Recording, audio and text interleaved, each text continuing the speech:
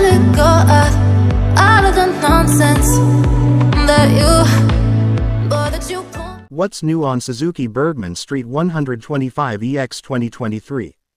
Hi, welcome to Trending Moto. Burgman Street 125EX, the smaller sibling of what could be described as the flagship scooter of Suzuki, the Burgman 400. And also Suzuki Burgman Street 125 is one of the dominant scooter in the Philippines. It is because lots of features. The maxi scooter that you can afford.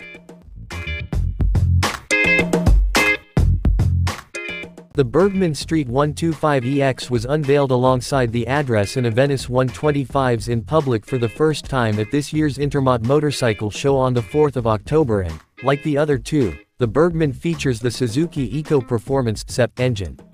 However, while the base architecture of the engine is the same for the Burgman as the Address and Aventus, there is a difference. The Burgman makes use of the latest edition of the SEP motor, the Alpha version. Benefits from extra features which enhance the user experience while at the same time achieving a high levels of fuel economy and quiet operation, according to Suzuki. These benefits include engine auto stop start (EASS), a new idle system, and a new silent start system. The Burgman Street 125EX also comes with two helmet hooks, 21.5 liters of underseat storage, as well as two closable front compartments. One of those is for additional storage, the other contains a USB port. Next to the front storage compartment is the ignition key slot. This can be covered using a magnet mechanism that is coded to the owner's key.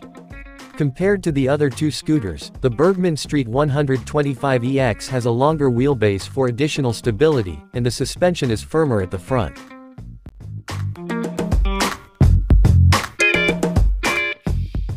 Braking is done via a 130mm drum, and there is also a combined braking system (CBS) which helps to modulate the braking force at both wheels when using the left brake lever.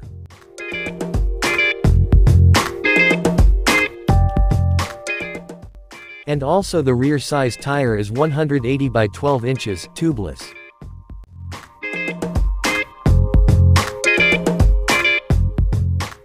A premium and well-designed maxi scooter with a 125cc engine that has the perfect blend of sophisticated design, comfort and practicality in an affordable price.